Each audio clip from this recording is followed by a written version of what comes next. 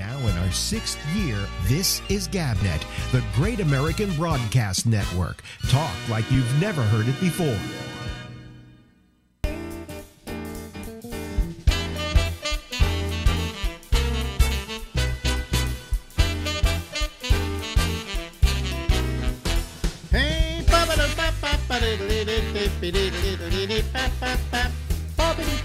Hey, hey everybody, it's Alex Bennett, and this is the Ramble. It goes until midnight tonight on the East Coast of the United States of America. Ladies and gentlemen, out to the other coast of the United States, where they call it the left coast, I guess, is Larry Bubbles Brown. Hello, Larry. Hello, Alex. How you doing? Good, good. You sound chipper. Last time we were talking about the Beatles and their concerts, and then I started to think, where were you when John Lennon got shot? Because I always remember. Well, I was in San Francisco. Oh, you were out here by then. I was in San Francisco, and it was a shock to me because I knew John.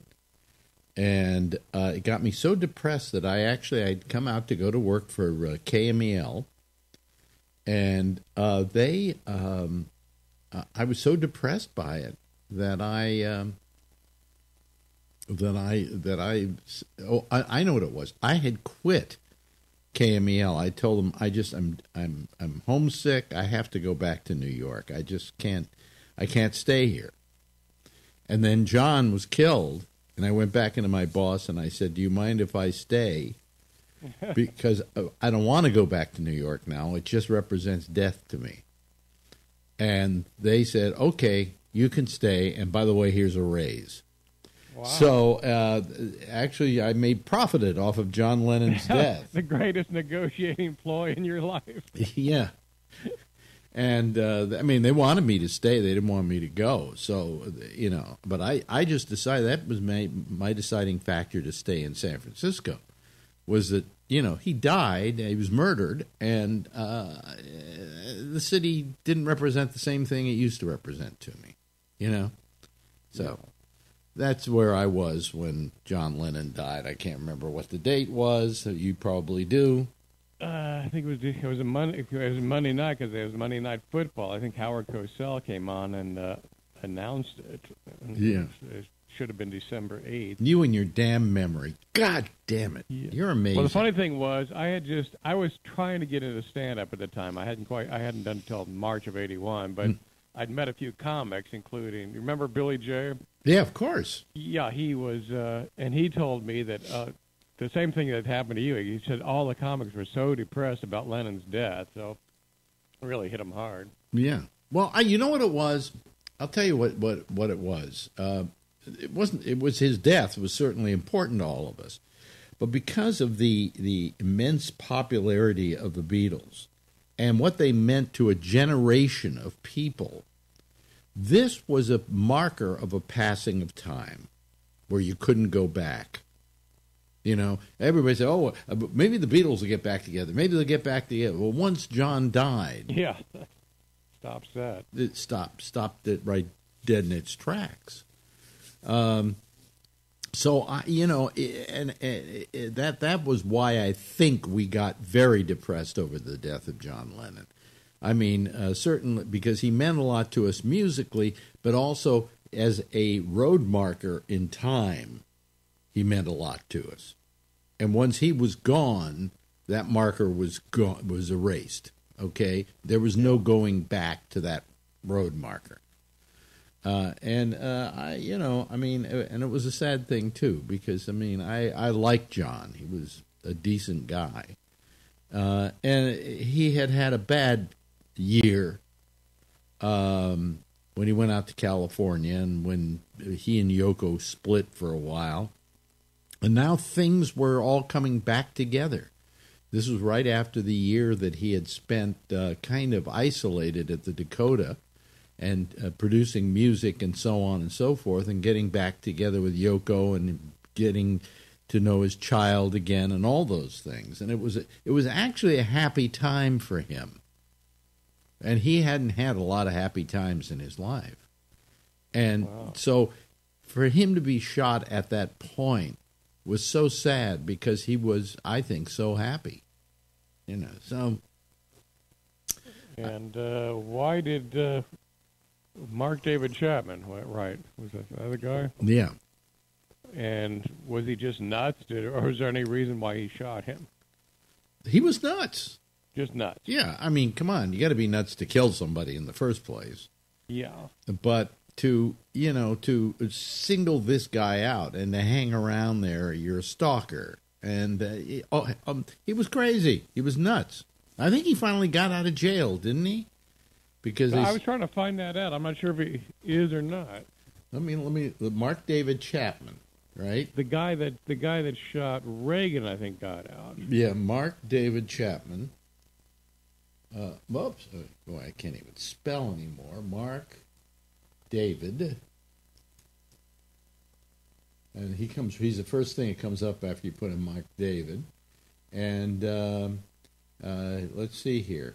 Criminal penalty, 20 years to life. Criminal status, incarcerated at Wendy Correctional Facility. So he's still in jail. Okay. He's still in prison. Yeah. So here's a picture of him. Yeah, I mean, he obviously was crazy. And I don't know if they should have tried him as a criminal. They should have tried him. They should have just put him in a nut house until he got better. But he really, boy, he has a picture of him now. He looks like you. Anyway, he was just nuts. It was one of those just freakish things, I mean, if John Lennon had shown up back to the Dakota 5 minutes later, history might have been changed, But I mean, I was very grieved by it. I mean, because I knew them, and I especially liked Yoko, and so it was a passing of time. I couldn't go back, but it really created a great deal of success for me because I didn't go back. And so I have to appreciate that, So, thank you very much, folks. I'll be here all week. Yeah, I can't believe that's 40 years ago. Is it really? Yeah. Wow. 40 years ago. God. I was 41 at the time, I guess. Yeah. Yeah. Oh, God. Well, anyway, so... on that bright note. yeah. But I stayed in San Francisco, and I was very successful in San Francisco, and it was a marking post in my life, at least, So when you asked me where I was when John Lennon died, first I thought I hadn't quit, and then I suddenly remembered I had quit, and the reason why I stayed was because I didn't want to go back because of Lennon dying. So. Gee. Yeah.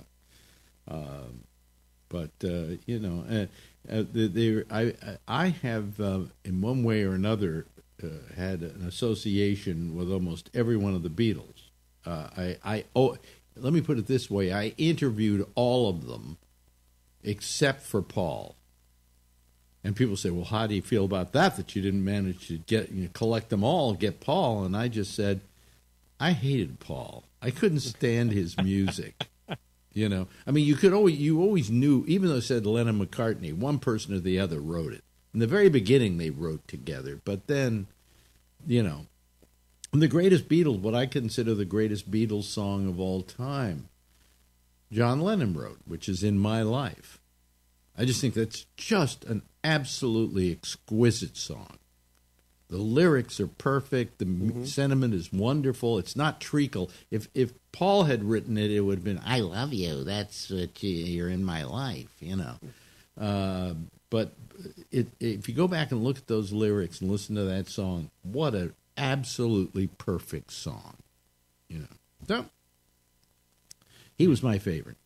Yeah, for sure. Yeah, and I mean, George did some nice work, and Ringo, of course, basically, he I don't think he ever wrote a song, actually. he had one song, I think. Did he write one song? I don't even know if he wrote a song.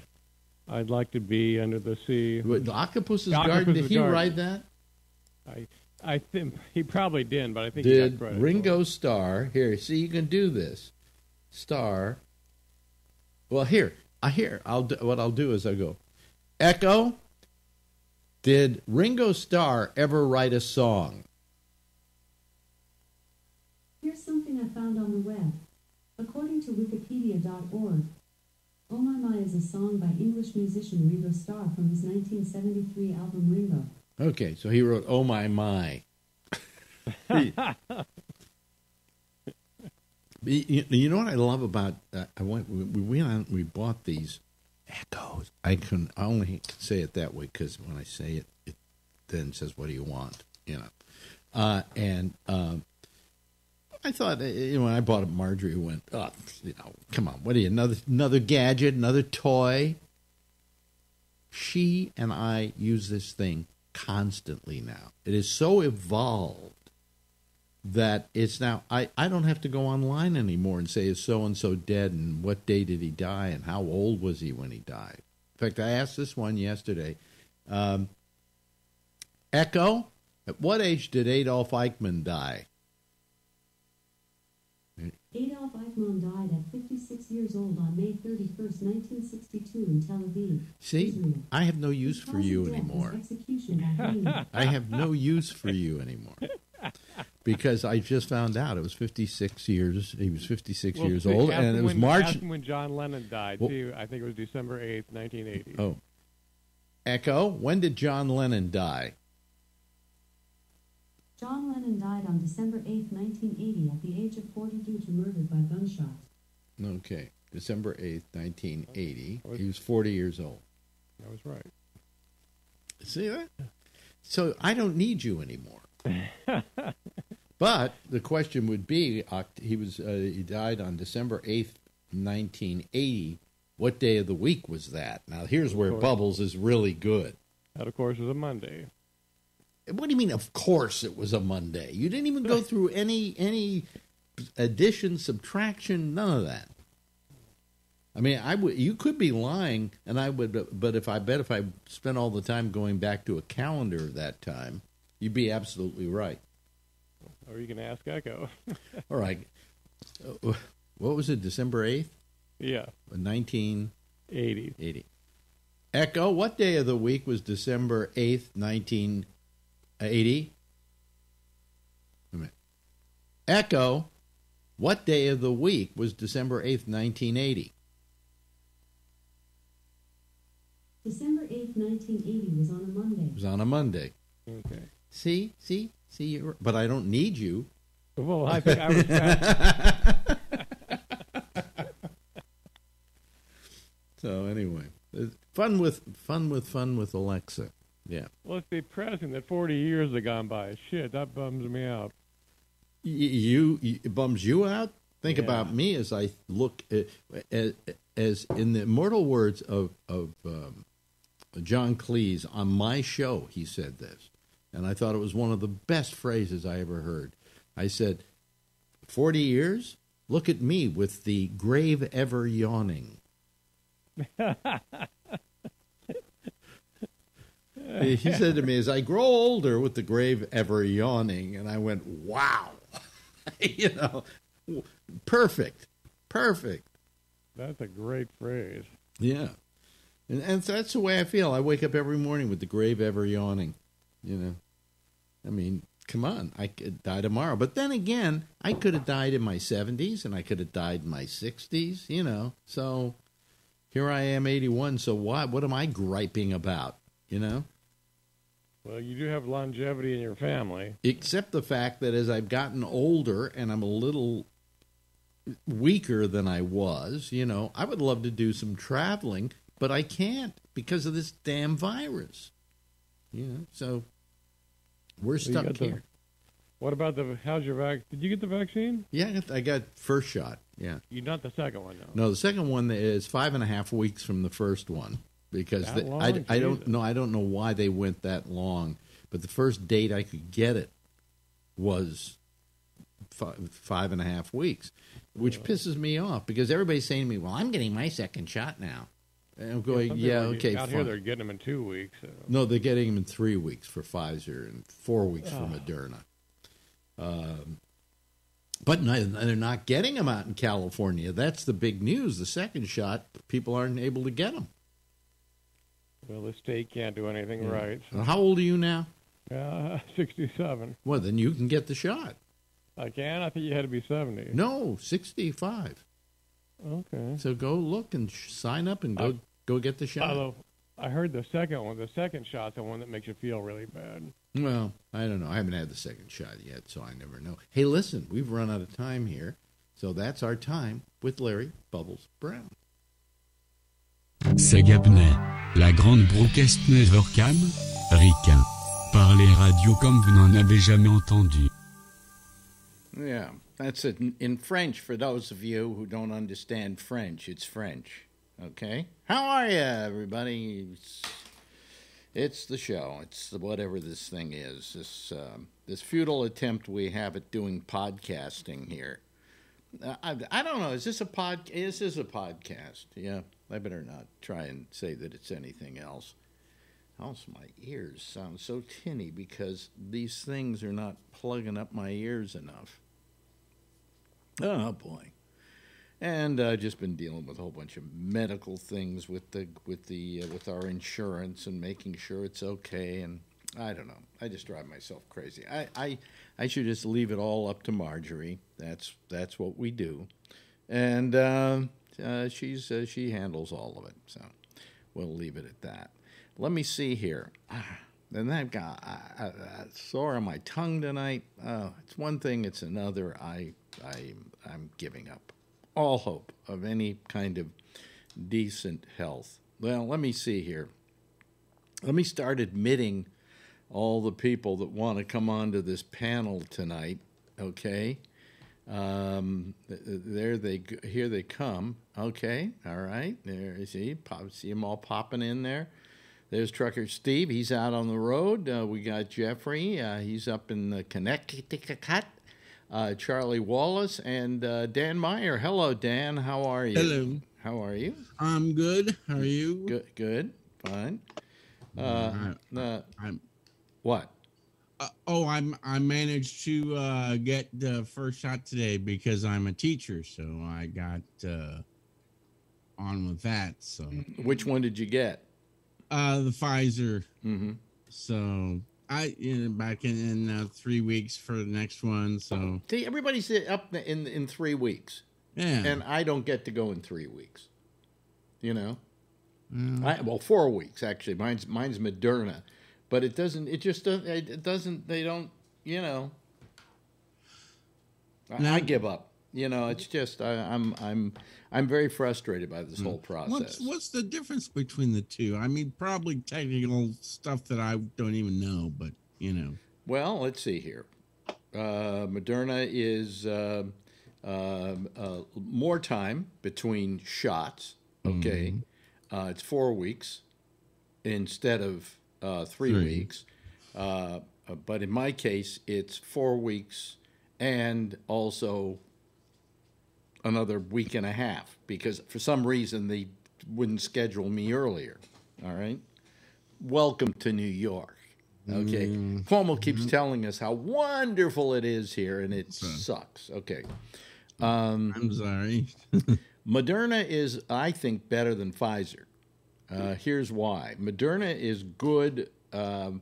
It will protect you 50% when you get the initial shot.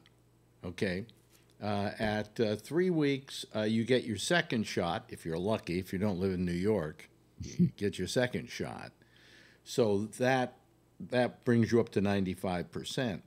The good thing about the Moderna is that once we get up to about 3 weeks, I have 80% efficacy.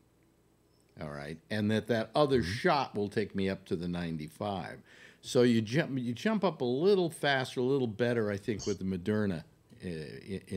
I think initially where Pfizer is like 50%, I think Moderna is something like 72% efficacy after 12 days. So Those are the current statistics. If you believe any of them. Quite frankly, I think we're going to find we all want the AstraZeneca when it comes out. So, you know. Who knows? Yeah, who knows? Well, the scientists know. Hello, everybody. No, they don't know shit. You know something? I don't think they know shit. I really don't. I think they know they can only hypothesize at this point. They will not know. We are the lab rats in this thing. You know, they didn't do the full testing that they would do. Otherwise, we'd all be dead before they got finished with it. Okay? That's right. And so they had to go with something that they didn't have complete information on. And so what are we? We're the lab rats. You know, if they didn't talk about it and talk about that you think you're more protected than somebody who has the Pfizer vaccine, if they didn't talk about that stuff, what would we talk about for a 30-year show each night? No, well, I don't. I try not to talk about this anymore because it just gets me gravely upset. I got a new hat in the mail today. It says Israeli Army. And it's got a Star David hat on the side for the Israeli flag. And camouflage. I kind of like that. You know my feeling about the Israeli army. No, I don't. Fuck them. Okay. Yeah. Especially the women. Oh, especially with your 10-inch dick. Well, yeah, Israeli women are hot, but then they get to be 30. You know, I mean, no, I'm just not a big fan of Israel or the Israeli militancy. Okay. No, that's good. That's good to know. I'll make sure I hang the Israeli flag behind me. Good. You know, listen, I'm an American. I'm not an Israeli, so I root for this country, and I don't go around. You can root for them too. You're Jewish, right? No, I don't consider it I don't consider it the Jewish state. I consider it the Israeli state. I think that to say it's the Jewish state is to say, okay, Alex, you then must agree with us because you're Jewish. And I don't agree with them on their politics. I think they have been very, very terrible to their neighbors, as it were. And I don't want to be saddled with the onus of their policies. Okay, you get what I'm saying? Yeah. You know, I'm an American Jew, and I will root for America, you know. Okay. And what happens to Israel, I don't like a lot of the things they do politically. I think they're a bit offensive to me. Okay, well, I'll agree with you there. Yeah. But it's nice that we have our own homeland. No, I don't think that's not my homeland. Come on. Do you see me United States is not your homeland? suddenly getting on a boat and going to Israel to go live there? Oh, you just said the United States is your homeland, and I was agreeing with you. But then you said, no, you don't have a homeland. No, I said, no, you said Israel is your homeland. Didn't you say that to me just now? Because that's what they always try to say. My exact words were, at least we have a homeland. Oh, you mean this one? Yes. Oh, okay. I thought you meant at least we have a homeland, Israel. Oh, okay. And I was going to start vomiting. Huh?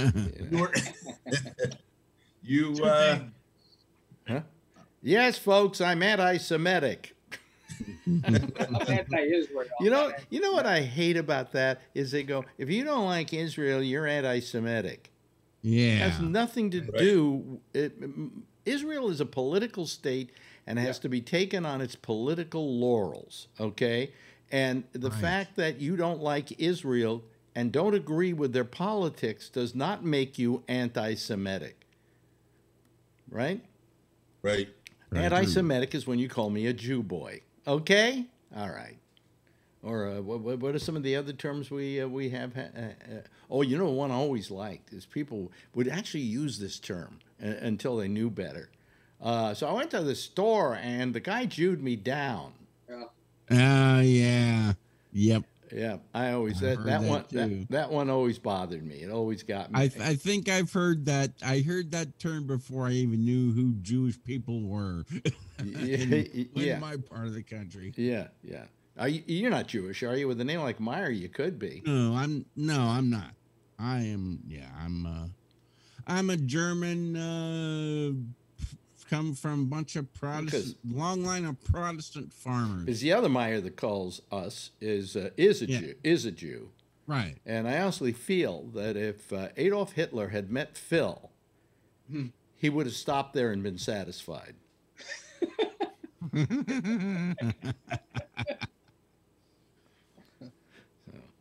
Anyway, you should have taken one for the team, Phil. Yeah, Phil. Huh. I think we missed Charlie's birthday last night.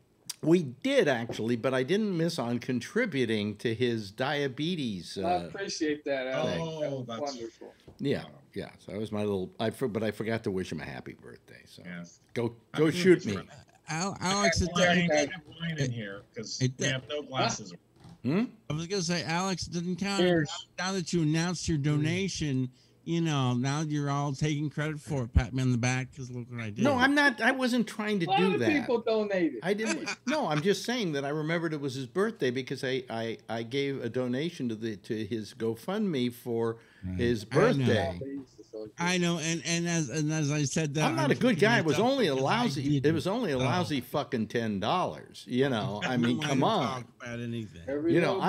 I'm not giving up my position as a cheap Jew. Not at all. Like trying to get blood out of a turnip, right? Exactly. And Charlie, what's your shirt tonight? Well, it's got an error on it.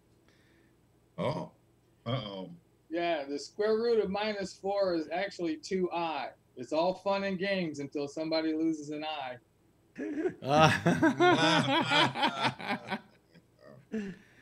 Where do you find these things? I get them online. Are you so bored? Are you so bored with? Are you so bored with life? You go onto Amazon, just look for T-shirts.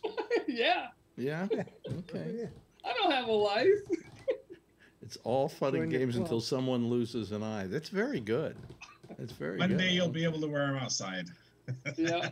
I wear them when I go to the grocery store for half an hour or whatever. Yeah. Anyway, so yeah. So now that I've gone into my unpopular politics, about Israel. So when are you going to Israel? What?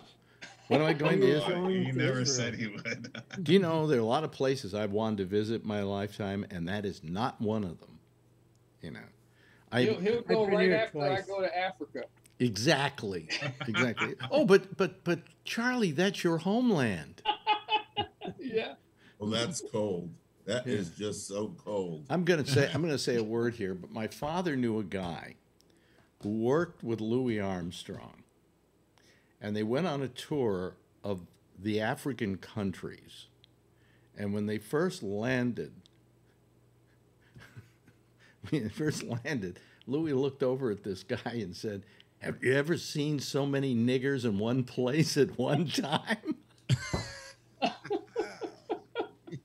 Just like this, But I mean, Charlie, not only does Alex have trouble with math, but with English too. He said, "I'm going to say a word here, not a sentence." Yeah. No, I'm going to say a word here that I don't feel comfortable saying. I never felt comfortable saying that word, but it was important to the story. Yeah. Because really, I mean, if you're a black man in America, and you go to Africa, you really don't feel that's your home. I mean, if you move to Harlem, you do, because this is kind of the black homeland here.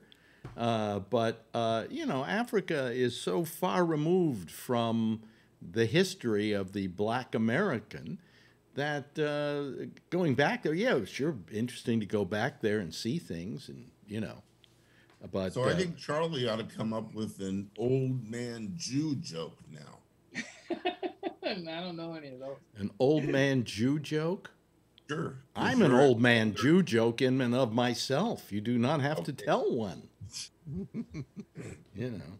So where is Robert? He's I did my homework last night and rewatched the show. He misses one night, and you're suddenly going, "Where's Robert tonight?" Well, because his question last night, when he said, "I have a question," and he made a comment when we were talking about guns and Democrats, and I did my homework for him, and he actually got what I said wrong. What? Ooh. What did he? I can defend what he said. You know. Hold on just a minute. Okay. Here's your script. I have nothing to do. Alan, don't you have something you do during the day? Come on. He's got. Listen, he's out of. I got it written He's down. he's retired. What else? And there's COVID on. What else has he got to do? That's right. Yeah. I thought more it about was. guns than I do. So. I thought it was good. I know he was trying to push my button, and it just didn't. What did he say exactly that pushed your button? Well, he said.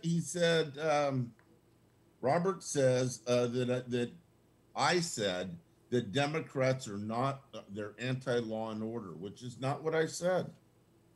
And you said, Alex, why don't they use rubber bullets? And I said, sounds like a Democrat asking. And then 5 minutes later, Robert says, you said, me, that Democrats are anti-law. Wait, we don't need the minutes from last night's show, okay? Right. So I wanted to be prepared because he had, not only is he 70 and getting up there. Well, I'll throw something at you. I'll throw something at you that I didn't throw at you last night, and I should have. And then, you know, after the show, I say, I should have brought that up. You know, when a kid, let's say you buy a kid a slingshot, and then he almost puts his eye out with it, or somebody else's eye out with it. And what do you do with the slingshot? Gonna tell you. You take the slingshot away from him, right? Yep. Right. Okay. You know, you talk about why we shouldn't you know, put restrictions on guns. I think Americans have proven they don't know how to handle them. I mean, we have such a high death rate as a result of them, and they are used as, there are more guns, I think, in America now than there are people, actually. Yes. And that is unseen anywhere else in the world, okay? And in countries that are democratic countries, and freedom to do all kinds of things, even like Canada, where you're free to buy a gun in Canada, but the amount of deaths from guns are just, you know, I think under 100 or something like that a year, right? And it's in the tens of thousands in this country. So if we are not able to use our guns, we should have them taken away from us. You've been a bad boy. You don't get to play with your gun because you don't use it responsibly. What happens if you see in California? California is like Chicago, is like New Jersey, is like New York City. It's careful. I grew up in Chicago. It's a very, what's that? I said, be careful. I grew up in Chicago. Well, but I'm going to talk about gun laws. Gun laws are. I know that you grew up in Chicago. So gun laws are very conservative, very strict here in California. Some of the things that the Democrats want to do nationwide, we already have in California, like 10-round magazines, like not buying ammo or guns at gun shows, like doing a background check. Part of the homework here, let's talk about New York and California.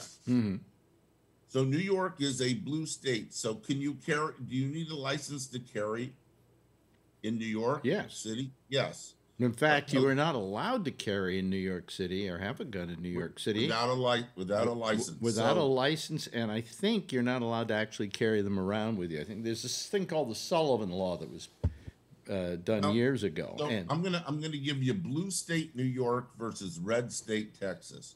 Same questions. So do you need a permit in the red state of Texas? Yes. How about to purchase? Do you need a permit to purchase in New York? Yes. In Texas, no. Do you need to register a firearm in New York? Yes. In Texas, no. Are you allowed to open carry a gun? You know, like a cowboy in New York? No. In Texas, no. Background checks required in New York? Yes. Texas, no. Extent you can have as big a magazine as you want in Texas, but not in New York. So the blue states, California is a lot like New York. Well, I think Vogue is a much bigger magazine than Texas Monthly. you're not supposed to have that many magazines. So, so California is a lot like New York as far as. Okay, so what's get to the point? What's the point? The point is Democrats, aka blue states, are a lot more restrictive with gun laws. Okay, so why? Maybe then I guess maybe Democrats are smarter. Yeah. What do gun laws have to do with being smart? I think the idea of even having a gun is abhorrent to me, and useless, totally useless. You know, I have never. How did the number of people shot in Texas compare to the number of people shot in, say, Chicago or New York? Well, so there's a lot less people. The murder rate, it depends on the city. Per capita. Yeah. Per capita. So in Chicago in 2016 and 2017, they had more murders in Chicago than in New York and Los Angeles together. There's something else they had more than those states. Poverty. Yeah.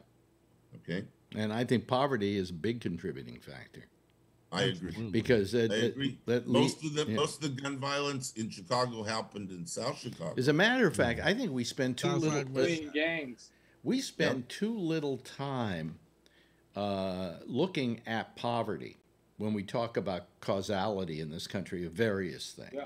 You know, I don't think it's a black-white issue. I think it's a poor versus rich disparity. Haves versus have-nots. Yeah, haves versus have-nots, and that a lot of the have-nots are also white. You know, and we don't pay that much attention to poor whites because as liberals, we got to do something for the poor blacks. We got to do something for anybody that's poor. You know, anybody who lives in poverty or lives in squalor, and there are a lot of whites who live in squalor and poverty as well. Go down to the South, you'll find that. You know. Yeah. A lot of the sharecroppers after the Civil War were white. Yeah. You know, so I mean, it's a disparity between the poor and the rich, and it's a very wide chasm. So I've made my case. Okay, good night, everybody. I've been here all week. So okay, I'm going to give you a different spin. Go ahead. How about if we force people to go to college before they're allowed to get a gun? That would be great. Right? That way they would be more educated. How about we just don't give them a gun? Yeah. You know? Well, in California, we require training. We require a background check. I'm sorry, Charlie. So no, you finish your point. I just wanted to No. You had your hand up when I started to talk. I'm sorry. Go ahead, I Charlie. held my hand up. Well, because I thought of something. Charlie, quickly, before you're an old man, before you forget it. One of the things that Alan didn't point out is that there are a hell of a lot of guns in Chicago. Even though they have strict gun laws, there are a lot of guns in Chicago, and that's because 5 miles away across the border in Indiana. There are guns that you can buy guns for pennies. That's right. From anybody, from people on the street. But these are not nothing for somebody from Indiana's Wild West, basically. These are not law-abiding citizens, as a rule, that are buying those 5-cent guns across the border. Those are gang members in South Chicago. If you look at the other countries like England and France and Australia and places like that where they have very strict gun laws for the whole fucking country, then you can't get a gun. So there are a lot fewer guns out there. Yeah. So in the case of Australia, they learned a lesson the hard way. If you go back and look at Australia, I can't speak to England because I haven't looked into it, but Australia took the guns away from everybody. Most civilians cannot own a gun, a pistol. They can own a rifle or a shotgun.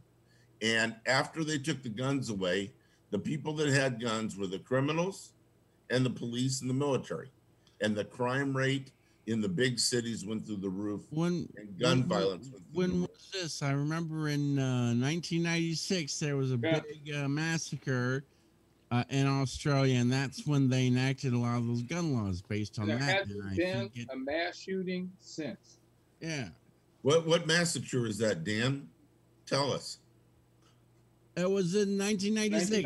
1996. I don't know the exact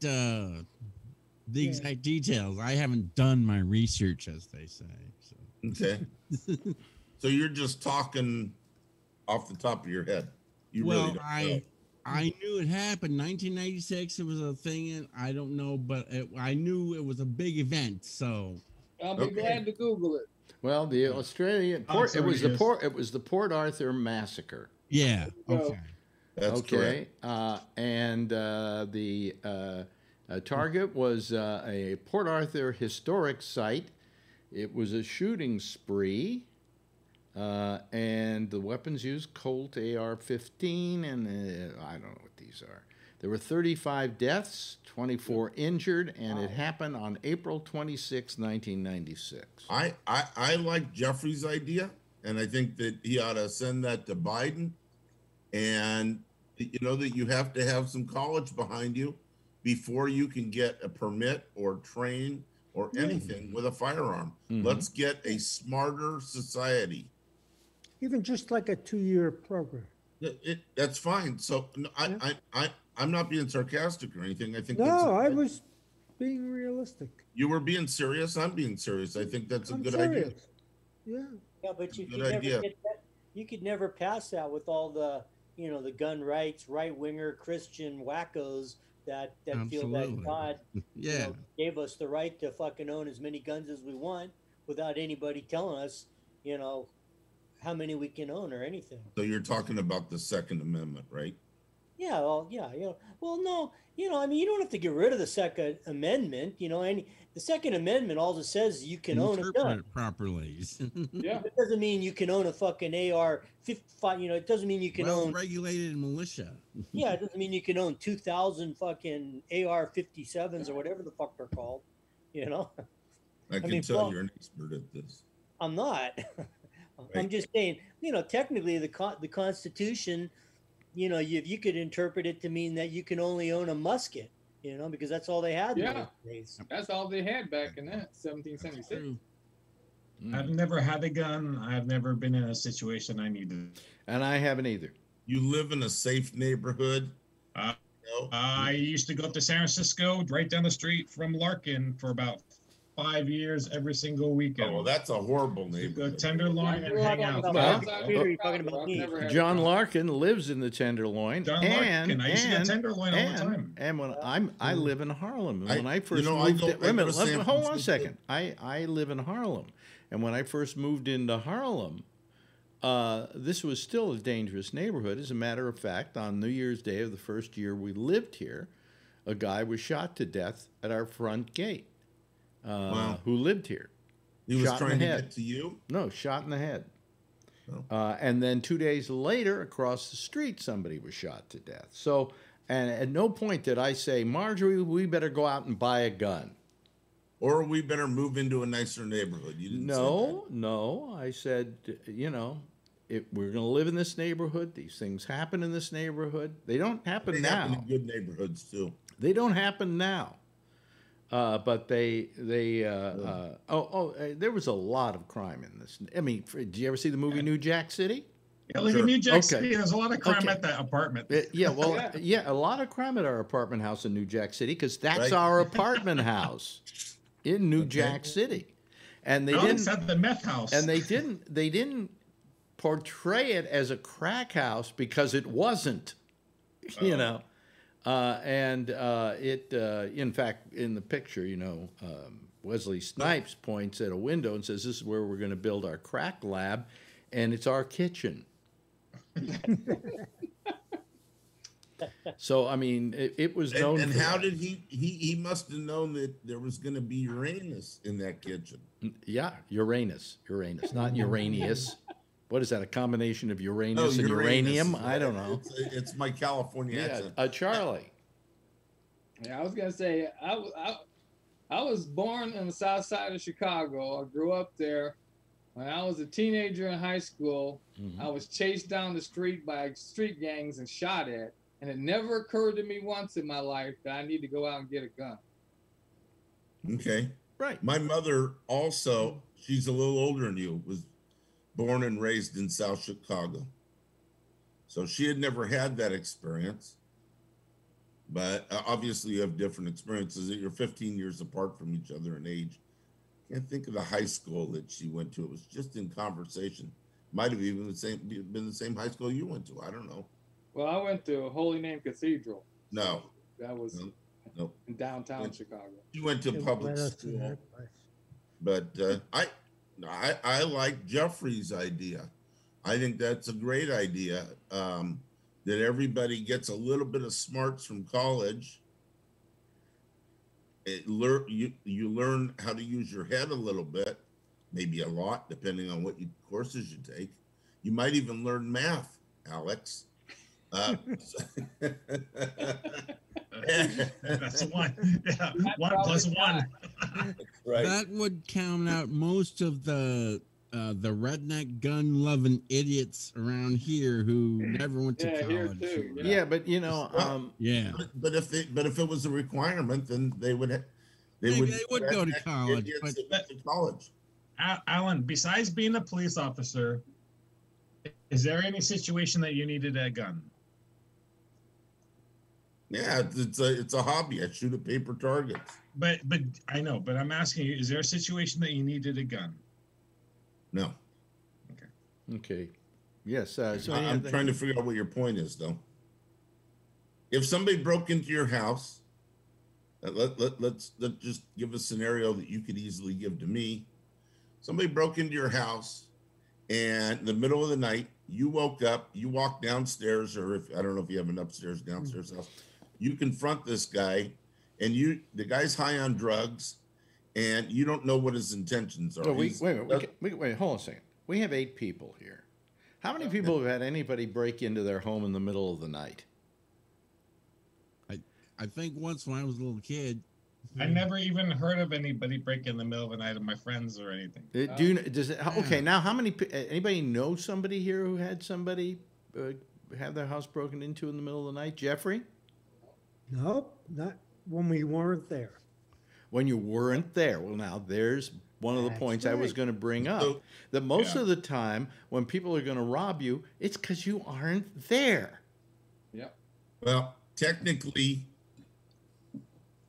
robbery is person to person. Burglary is what you meant to say. I know. Okay. Well, I'm sorry. I am not steeped in the English language. So if somebody comes in your house and you have no idea what they're doing there, and they broke in, you have kids and everything that I don't have.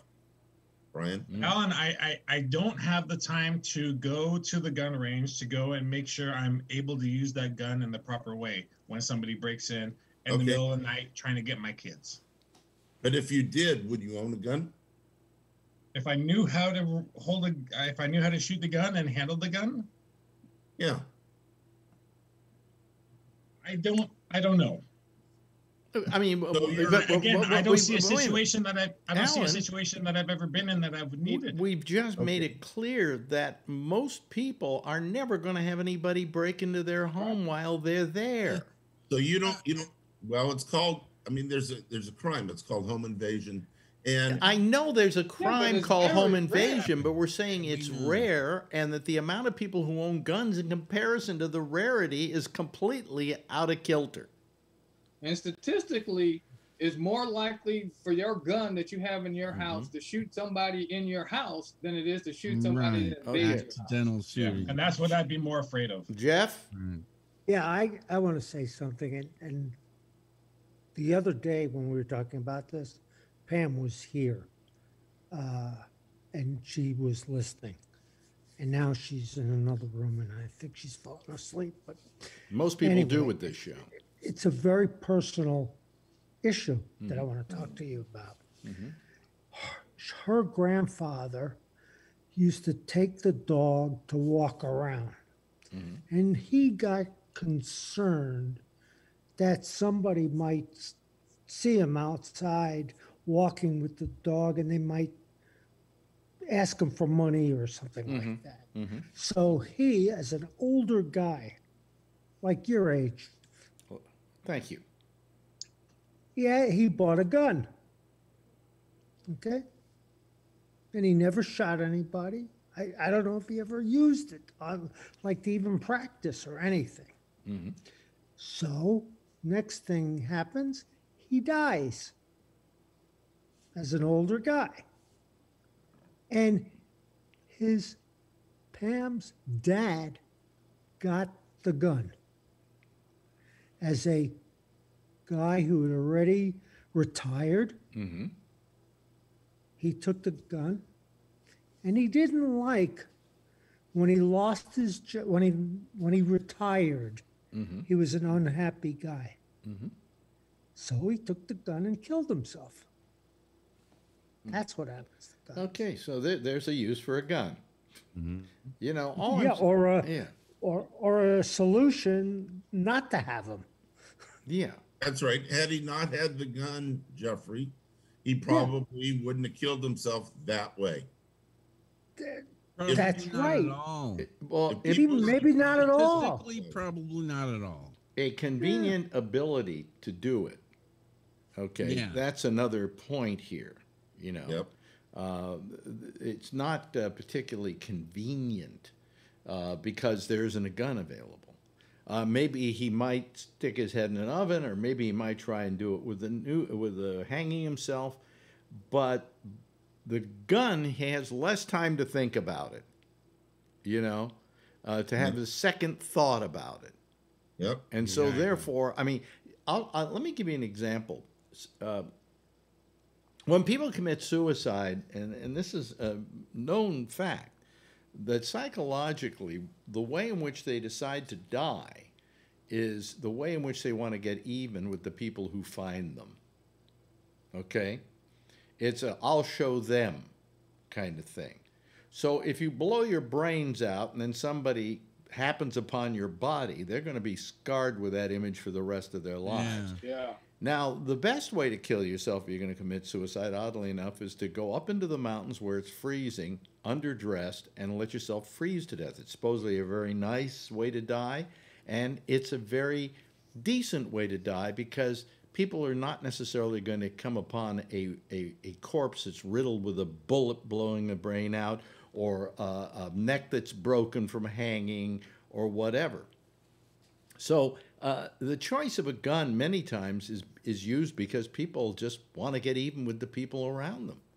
Because somebody's going to have to find that horrible... I mean, I've never seen a head that's been blown off. I'm sure maybe our friend Alan has, but it isn't a pleasant sight, I would imagine. No. You know. No. So, I mean... but there are just too many guns in this country. There are too many people owning guns. I'll buy that with you. That there's too many guns in the country, and there's too many guns in this country in gang and drug infested neighborhoods. Too many illegal guns. But that's right. There you go. Illegal. And too many guns in hands of people who are not mentally equipped to use them properly. Well, in California, one of the things they ask you is, do you use marijuana? And they do and stuff before you can buy a gun, even if it's medical marijuana, which I happen to be for. But if you're a regular marijuana user, you cannot buy a gun in California. That's silly. Or they just say that they don't use marijuana. But it's okay if you drink alcohol, right? That's silly. It's okay if you drink alcohol. Silly. Everybody I know that uses pot are the calmest person. They never get angry. But Charlie, the trouble is that mentality goes back to the 40s. Okay, you know. It's the reefer madness mentality, you know. But I'll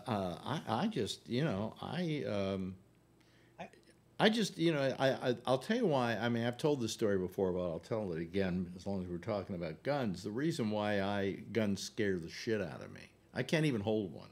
You put one in my hand, I can't hold it. Somebody had a gun to your head once, right? Somebody had a gun to my face.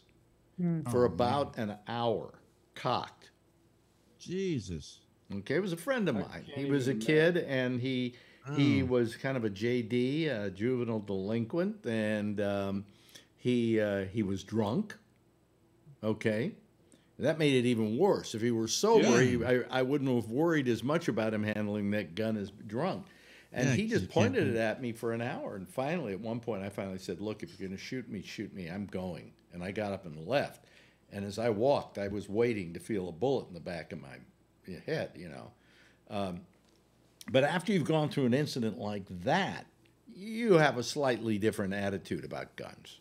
Okay. Did you get in the military after that? Yes, I did. Yes, I did. And we had to shoot rifles. We had to shoot rifles. Okay. And I, oddly enough, they said I was a marksman, that I was very good at it. I was terrific at it. And I'll tell you right now, I play video games where I shoot people all the time. Well, there you go. I don't. But I don't like those video games. I love them. I love them because I'm shooting. I'm not killing people. I'm killing pixels. You understand that, but to an 8 or 9-year-old, I don't buy that. No, me. I don't buy that. I think 9-year-old doesn't understand the difference. Those kids, they may or may not, but it's not a certainty either way. It's kind of like somebody that's played cowboys and Indians all the time when I was 8 years old. We never shot anybody in real life. Yep. But they qualified me as a marksman in the after just a short thing at the shooting range, saying you're very good.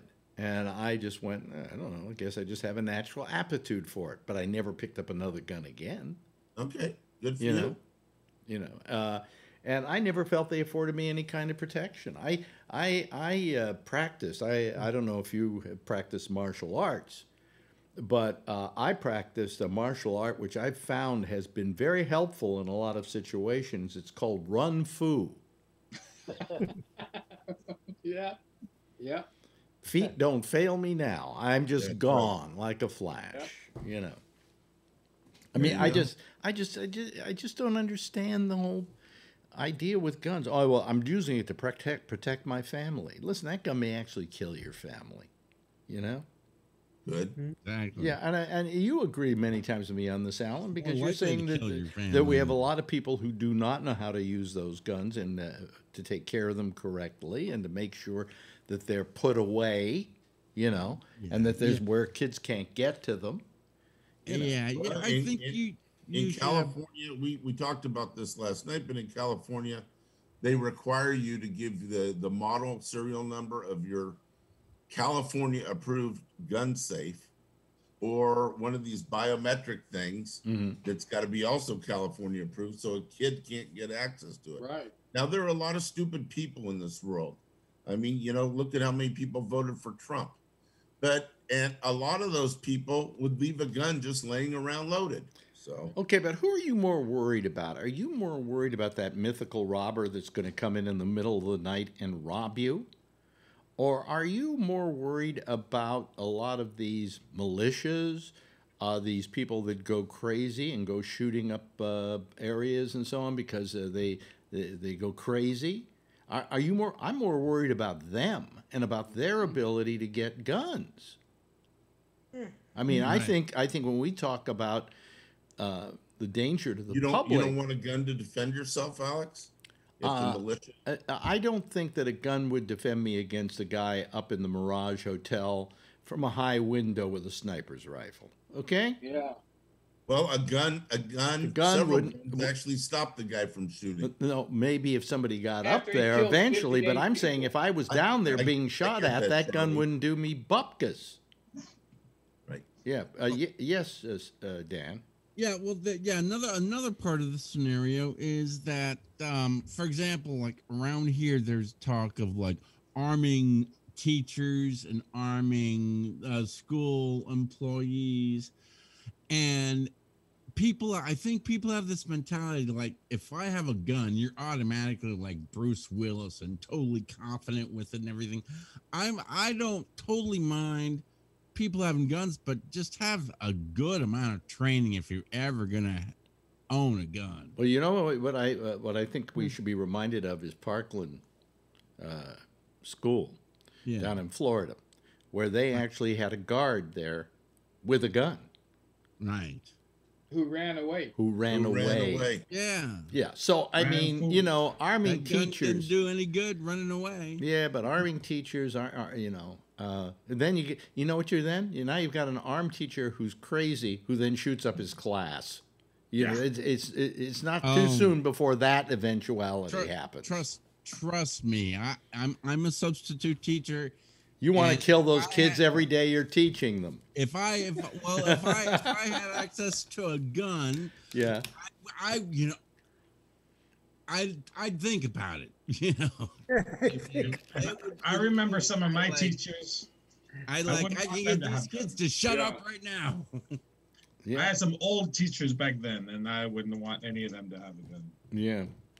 There's a lot of people that I know or I've come across that I wouldn't want to have a gun either. But there's a lot of good people in this country that I don't have a problem with them having a gun. I think proper training is important. I think a background check is important. Yes. You know, there's a lot of states like that.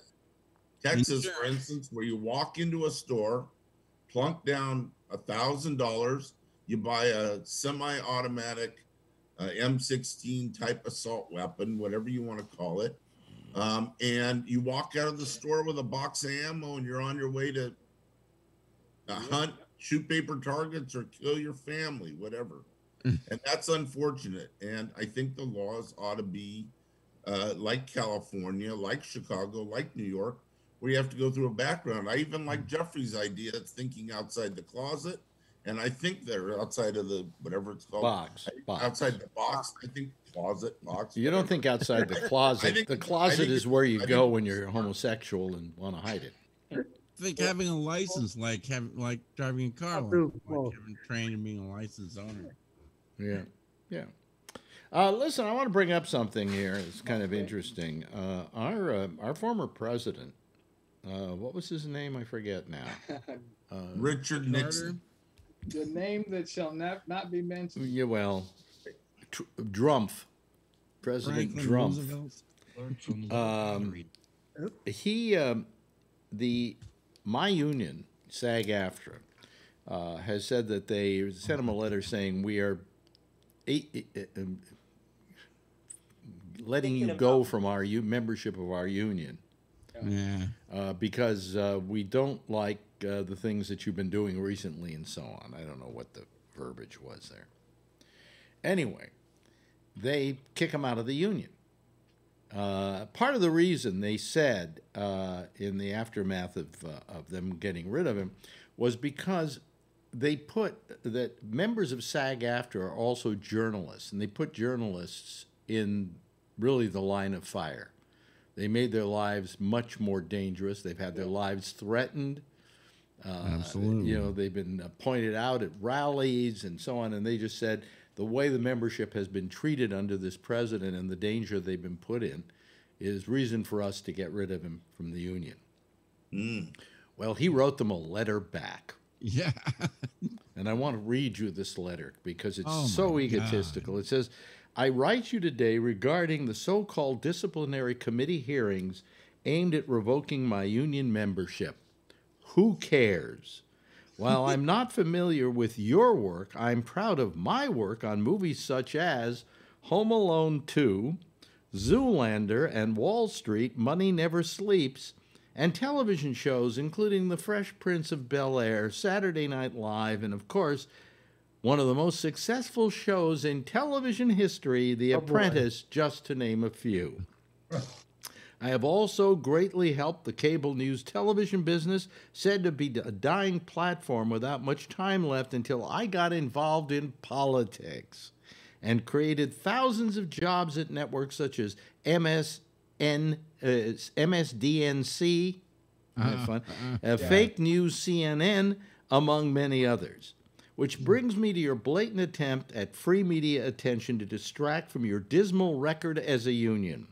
Your organization has done little for its members and nothing for me, besides collecting dues and promoting dangerous, un-American policies and ideas, as evident by your massive unemployment rates and lawsuits from celebrated actors, who even recorded a video asking, why isn't the union fighting for me? By the way, that has to do with our SAG-AFTRA health plan. Okay. Yeah, I know that. Yeah.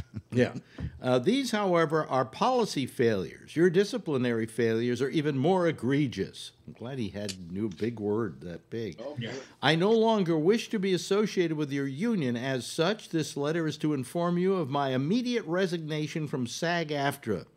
You have done nothing for me. Signed, Donald. Well, so I think what you've proven is you do have a grip on the English language, and you are trainable on mathematics. Yeah. Now let me tell you. They then wrote him back, and you know what their letter read? Thank you. That's right. That's all. That's all. That was it. Thank you. I mean, of course, nothing surprises you with Trump, but it's like, Who? no, it's like you think that, you think that maybe he's gonna rise above something like that, but he never does. No, he also had to give a list of his credits. You know, Right. And I'm sorry if I'm giving a list of my credits on a serious issue like this. I don't think Home Alone 2, Lost in New York, is a major credit. Especially all he was an extra. Yeah, he wasn't an extra. He had one scene. You know. I know, but he was a cameo. He was a cameo. It was a joke. Oh, look, it's done. Yeah. I wonder who wrote it for him. And one of the biggest shows in the history of American television. That's gonna be a big blow to Roots. You know, it's gonna be a big blow to American Idol, which was a much bigger show than that. And his show, in fact, was only a big show for, I think, one season. And then it started going downhill from there, you know. I mean, the letter is so egotistical, you know. I mean, make a case for yourself. Say, hey, I'm a member of this union. I've been a good member in good standing. And because you don't agree with my politics, there's no reason for you to, you know, blah, blah, blah, blah, blah. But no, he never can make a rational argument about anything. It's all personal. Right. And so I'm proud of my union for doing what they did. On the other hand, he is right about the union being sued. So, you know.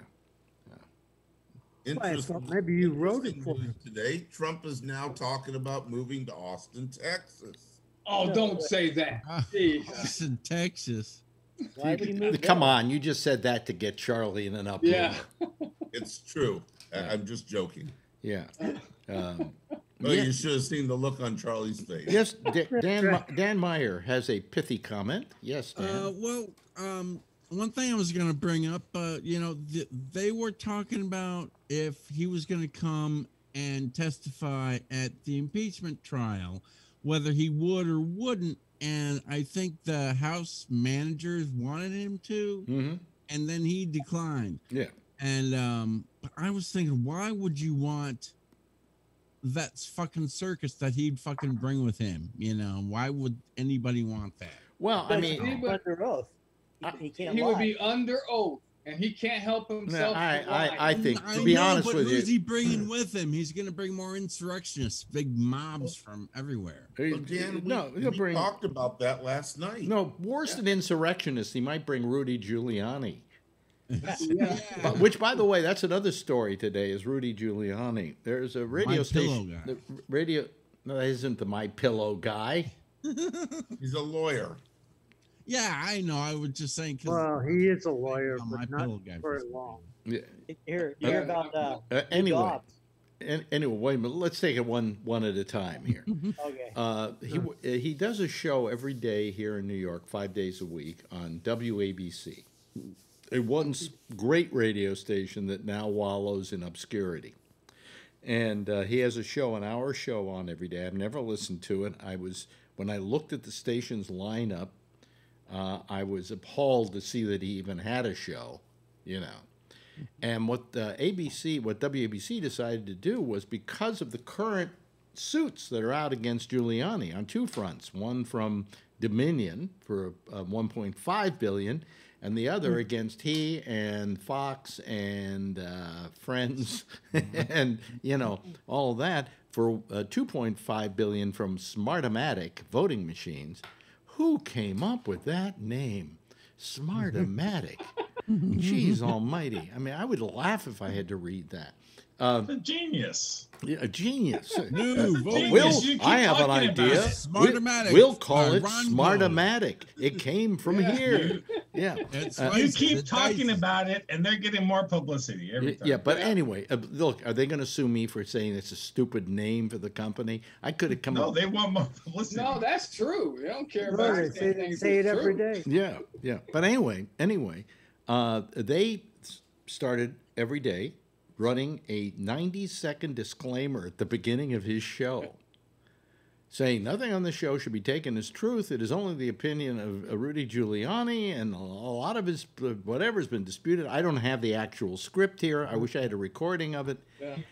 Giuliani goes ballistic.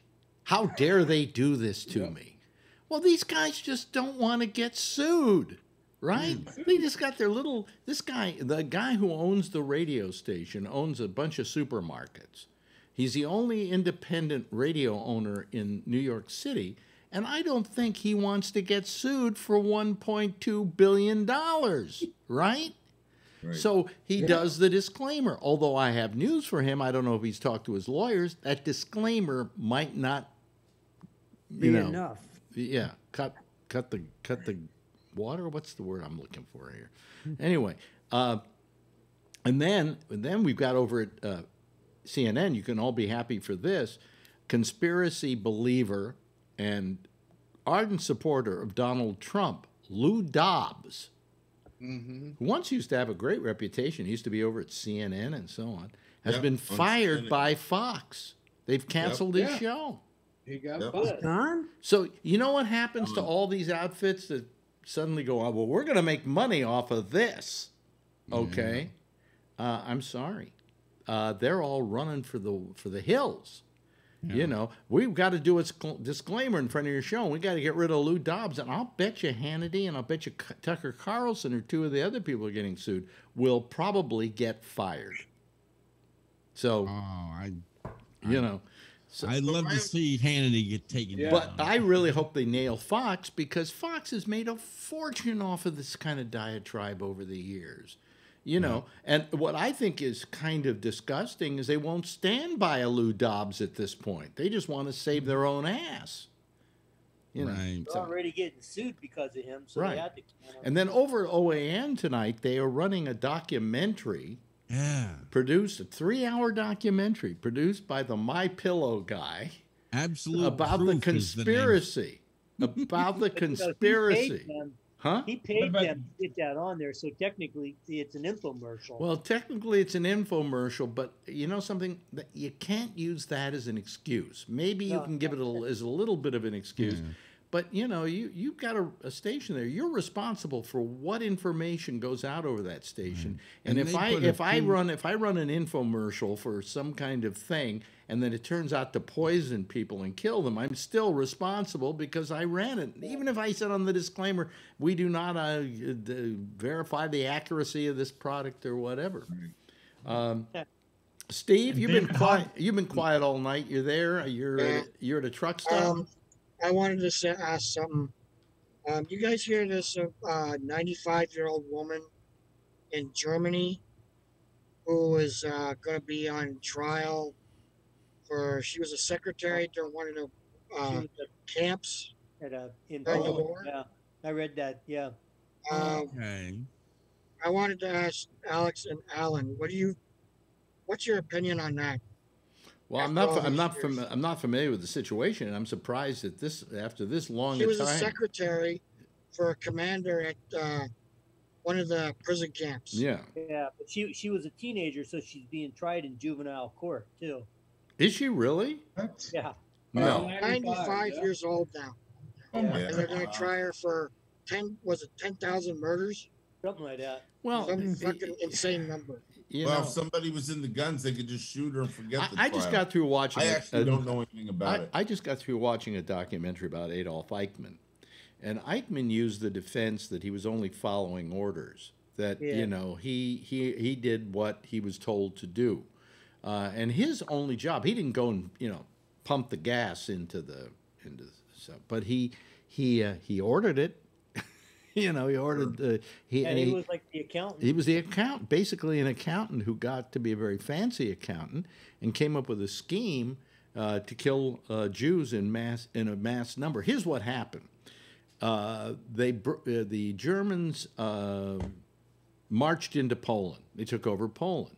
Well, where before they were just trying to get rid of the Jews, get them to leave the country, okay, and they give them to any country that would take them.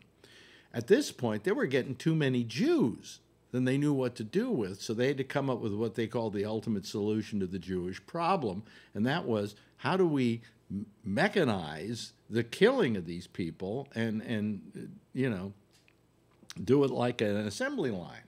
And that's what he came up with. Okay, so now he used the argument, well, I was only following orders. Well, the question would be, in the case of this woman, I mean, if she was only a secretary, and she was how old at the time? A teenager? Teenager. And she's now 95? By the time you find her guilty, she's probably going to die. Yeah. What do you think, I have a Alan? question. What do you think, Alan? No, I don't know much about that.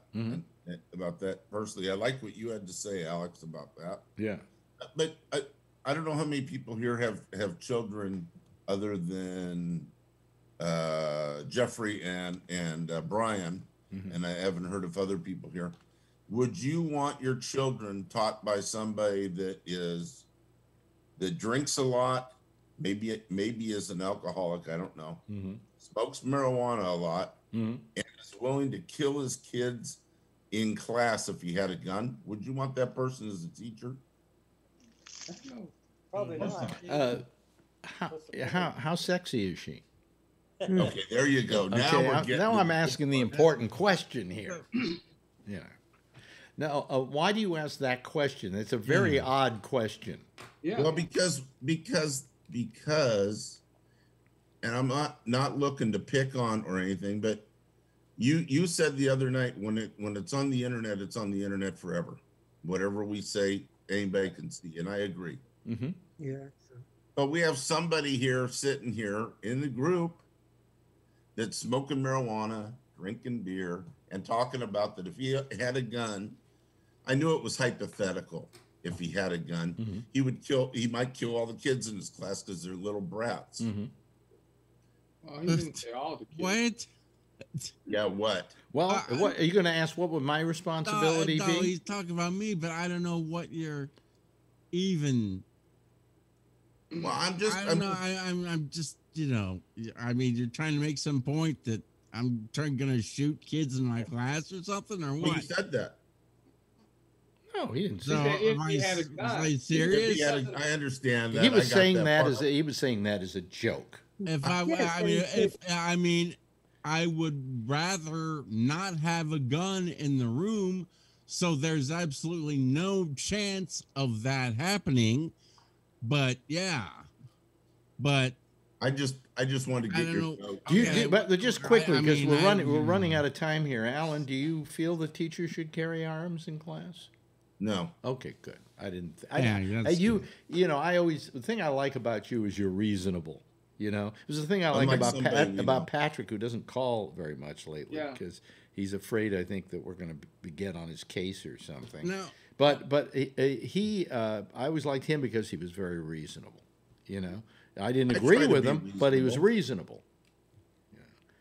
And that's good. What were you getting snacks? We're almost over here. You don't need snacks. These things are like heroin. Peanut butter pretzels. Oh, jeez. Like heroin. Oh no. And if you drink them with beer, it's like crack.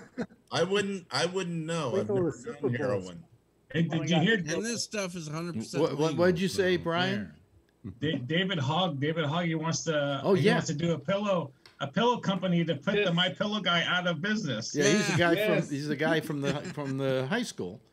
Shooting, from the shooting. From Got Parkland High harassed by School. Marjorie. And he says he is starting a pillow company to go He into said it was a competition. joke at first, and then people started talking to giving him, him and now money? he's taking it seriously. Yeah. Yeah, the I'll only buy one. Yeah, who told me that they had a My Pillow and it's a piece of crap? I'm sure they are. I don't know, but that's what I've heard too. Somebody was on the show. I said last night that I have My Pillow and they're the best pillows I've ever slept on. Oh, that's what you said? Okay. Yeah, that's what he said. But Yeah. somebody. But then you said that was before this guy became an idiot, and I said, yeah. Yeah. I'm sure he was an idiot at the time he made your pillow. Well, you wouldn't buy him because you don't want to make him rich at this time. Yeah. He could put out the best pillow in the world and you wouldn't buy it after all he's said, you know. No, that's correct. Yeah, that's correct. And that's a logical place to, position. So, Dan, yourself. I have a question. Okay. You said that your marijuana is legal. I'm assuming in your state it's legal. So you can smoke it on school grounds? No, I'm not going to smoke anything on school grounds. I don't think the use of alcohol is permitted on school grounds. Right. No, but on the show, it's okay. And this is at Delta 8, like I meant. Well, has he been smoking pot on this show? I didn't know that. Yeah, a few minutes ago, he lifted the pipe after he finished his can of Coors. Oh, look at his face, It Alex. wasn't Coors. It was. What do you mean? Look at his face, Steve. He's clearly stoned. Yes, thank you. How dare you? I have no problem with medical marijuana, Dan. I mean, actually, a lot of cops don't have a problem with it, providing you don't get stupid. Well, on it. You're not getting stupid. I don't like medical marijuana. I don't like medical marijuana because I want to use the real stuff. I don't want to have to be dying of cancer before I can use my drug of preference. Okay, Like you just your marijuana stuff with pussy hairs, don't you? Like Alan just said, I'm not getting stupid on it. This is that. Well, don't go that far, Dan.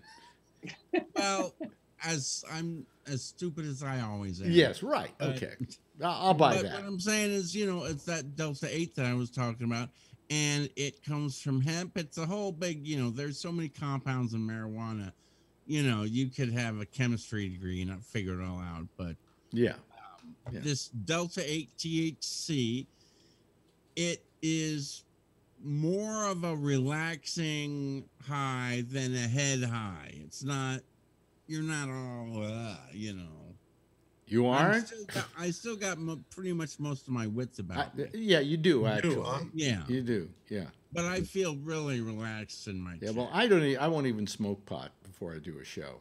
Well, thank God for that. Well, we'd be taking temperatures all night long. Oh, shut the fuck up, will you? Jeez almighty. Yeah, if I was on regular marijuana, I'd be dopey. Remember the Jews here, the flag. I better get it off there, otherwise I might get blocked or something. Hey, listen, there's our theme song, and it's been a kind of interesting night. God damn it, we didn't talk about COVID, and we didn't talk really about Trump except for that letter, which I thought was important for you to hear. Hey, yeah, that little kid didn't call in. Yeah, no Ryan. And no Ryan and no Robert, but the rest of you just fine. Jeffrey, good talking to you. I think the kid was pissed that Brian was using his. Have a nice weekend. Yeah, you too. Same to you, Charlie. Have a nice weekend and happy birthday once again. How old are you now? 71. 71. Phil Meyer. Phil Meyer.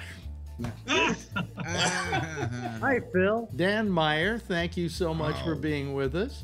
And, of course, Trucker Steve and his dog, Rocky. Where is Rocky? That dog, what do you do? He's high off marijuana. I'm saying, dog's high on marijuana. There he is. He's asleep. And, hey, Brian, thank you so much. Alan, always fun. And, of course, John Larkin, you're terrific, too. Everybody, give a big wave goodbye, and I'll give a big wave goodbye back at you. Oh, what's that? Oh, is that the team that's playing this weekend? What is that, the Buccaneers? What is that? The Roosters? I don't know. What is that team? Anyway, we'll see you, and everybody, if you're going to have yourself a one of those Super Bowl parties, don't have one. have it virtually, okay? Anyway, that's it for tonight with our citizen panel. Next is Jack Bishop. He's going to be here with his thing called The Intersection. I'll be here again on Tuesday night. And we'll be back here Monday, actually, at 4 o'clock with the Monday pop-up. Then we'll be here Tuesday at 10:30. Same time, same station in life. In the meantime, as always, if you see her, tell her I love her. And by the way, wear a mask and be safe out there. Bye-bye, everybody.